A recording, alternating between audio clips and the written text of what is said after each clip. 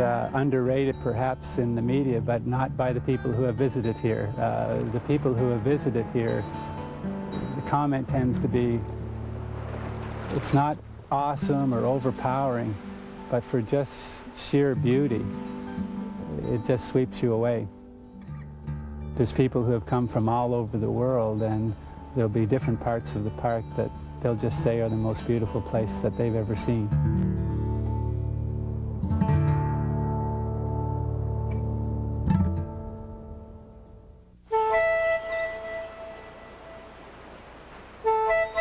Protection of the environment is a priority in most Canadian parks, and despite the highway running around the edge of it, this park is no exception. Heather Davis knew before she was out of her teens that she wanted to spend her life in the park service. As a naturalist, she has no doubt about the need to educate park visitors. I know a lot of people visualize national parks as recreational areas, and a lot of people do not understand that, you know, the main purpose of the park is to protect a certain portion of Canada for future generations, and sort of the recreational aspect is secondary. It's a really difficult task. It's not easy, and we're always struggling with that issue within national parks.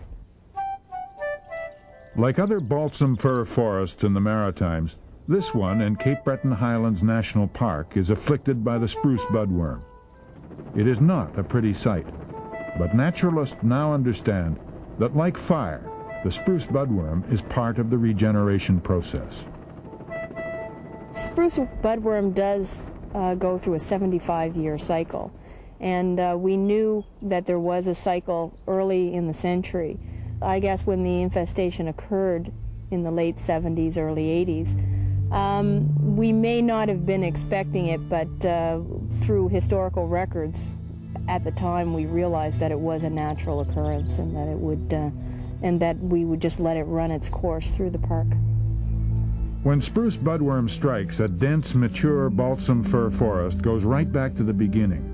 White birch are among the first new trees to emerge from the devastation. And once they have established a canopy, the firs begin a comeback. But as James Bridgeland explains, the moose are very fond of white birch. Moose was one of the species that was driven to extinction shortly after the Europeans arrived. By the end of the 1800s, northern Cape Breton was missing moose, it was missing caribou, and it was missing timber wolves, all of which had been native here before. In the mid-1940s, moose were reintroduced to the park. The moose population prospered and multiplied during the 50s and 60s. But in the spruce budworm epidemic of the 70s, the balsam firs were wiped out. White birch became the predominant new growth, and the moose population exploded. The birches were promptly besieged by the moose, and once again the delicate balance of an ecosystem was in danger. So one of our considerations is the moose going to affect this birch fir succession? Is it going to delay it? Is it going to force it into another direction? See, the moose are, while they were native here, when they were reintroduced, the major predator, the wolf, was not introduced as well. So we don't know whether or not the population levels that we're seeing at the moment of the moose are what you might expect in a natural system. Now that the hand of man has touched every segment, even of our wilderness areas, let alone a long settled and well-populated region like Cape Breton, is a natural ecosystem still possible?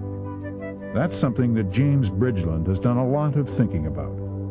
The park may be fairly close to the landscape, or at least in the interior of the park, we may be approximating a landscape that predated the arrival of Europeans in northern Cape Breton. We have a landscape there that is relatively undisturbed if you compare it with other areas of the larger ecosystem that the park tries to preserve.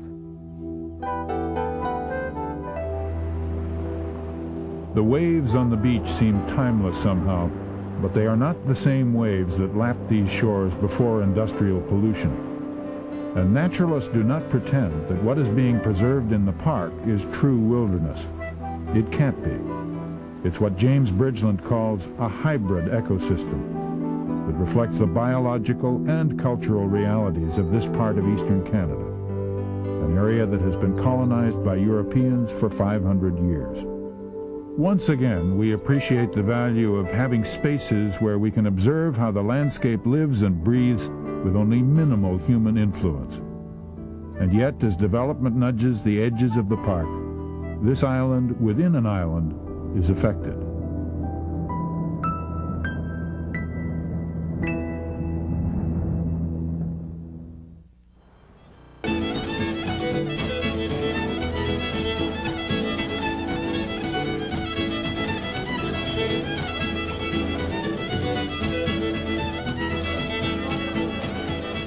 The dance steps, the stiff way the body is held, and much of the music have been passed down from generation to generation. Basically, the way of life here was pretty rugged. You know, it was fishing, and they used music, I think, as a way of coping and a way of getting together. And you know, that's why it's so lively, because it was meant to be for good times, you know, get-togethers and stuff like that.